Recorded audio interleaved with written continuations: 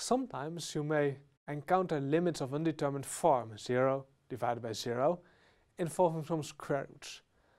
For these limits, all the techniques we learned up to now will fail.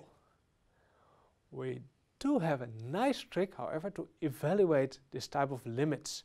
It's called multiplication by the conjugate. We will use this trick to compute two limits in this example. But even better, you may be able to use this trick later on to simplify other problems. So, how does it work? Let's take a look. First of all, we have this horrible looking limit over here. Square root of t squared plus 9 minus 3 equals over t squared. Plugging in t equals 0 directly gives you a 0 over 0. So what are we going to do? We will use what's called the conjugate of the numerator. What's that? Well, we have the numerator square root of t squared plus 9 minus 3. And if you multiply that by square root of t squared plus 9 plus 3, and something nice happens.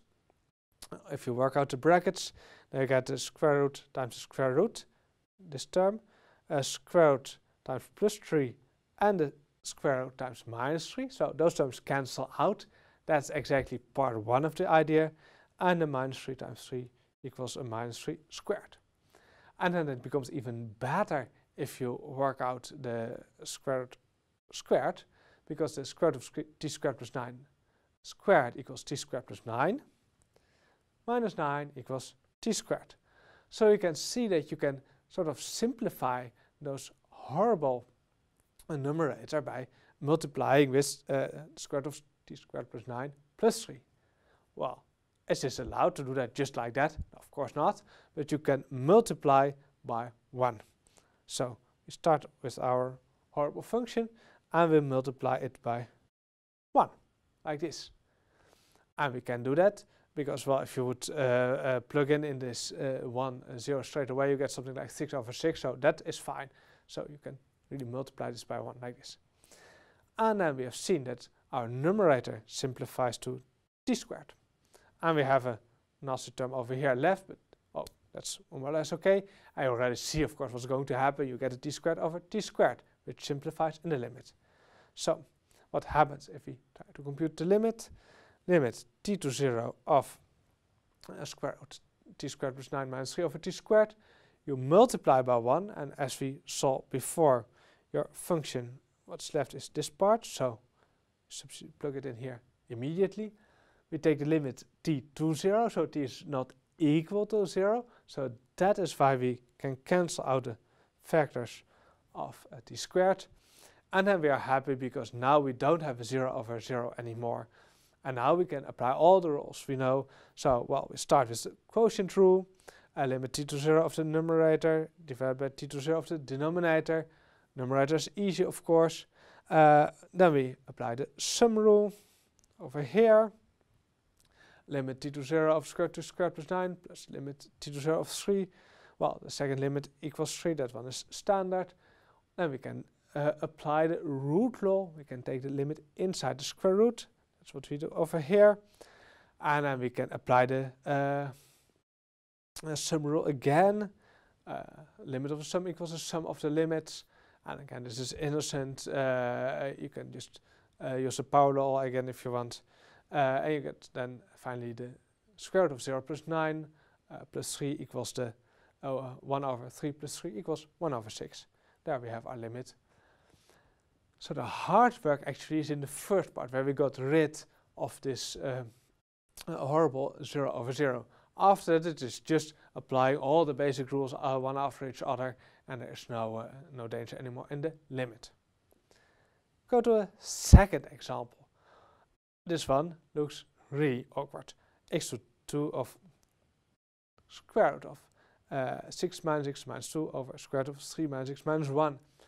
If you would plug in x equals 2 directly, you get square root of 4 minus 2 equals 2 minus 2 equals 0 over square root of 1 minus 1 equals 1 minus 1 equals 0.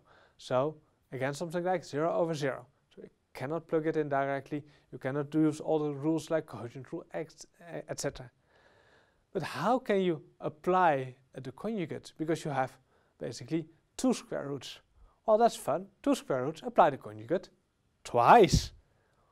So with the numerator, square root of 6 minus x minus 2, multiply by 1, like this.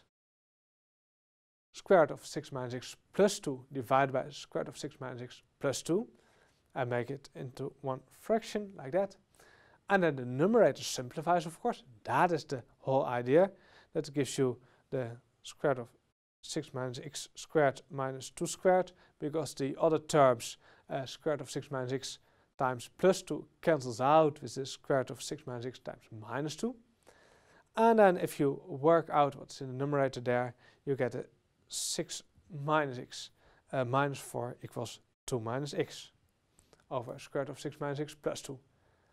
Still doesn't look really nice. Well, remember that x is approaching 2, so this numerator goes to 0, whilst the denominator is now innocent, it goes to 2 plus 2 equals 4. And then we do exactly the same trick with the square root of 3 minus x minus 1. So we multiply by 1, this factor over here, square root of 3 minus x plus 1 over square root of 3 minus x plus 1. Then we simplify the numerator, it's again of the form a minus b times a plus b, so this will be a squared minus b squared, or 3 minus x minus 1, so 2 minus x over square root of 3 minus x plus 1. So, what do we have? We have our numerator simplified to this expression, and we have our denominator simplified to that expression. And observe the dangerous parts here are now the same. So if we take the quotients, first it looks awkward. If we insert the expressions here and there, so at first sight it looks awkward, but dividing by a fraction is the same as multiplying by its inverse, so that's what we do over here. And then you see that those factors 2 minus x, the dangerous factors, are now cancelling out, so we get a new limit. It still looks awkward, but look what happened now. If we just plug in x equals 2, we get 3 minus 2 equals 1 plus 1, so 2 over 6 minus 2 equals 4, square root equals 2 plus 2 equals 4. So the 0 over 0 has gone now. We have removed the indeterminacy, and you can just apply all your normal rules, like the quotient rule, which we do first, and then the other rules, which yields you square root of 1 plus 1 equals 1 equals 2, sorry, plus divided by square root of 4 plus 2 equals 2 plus 2 equals 4. So you get 2 over 4 equals 1/2. So there you are. So you see how you can use the multiplication with this conjugate in order to simplify your limits, in order to remove your indeterminacies.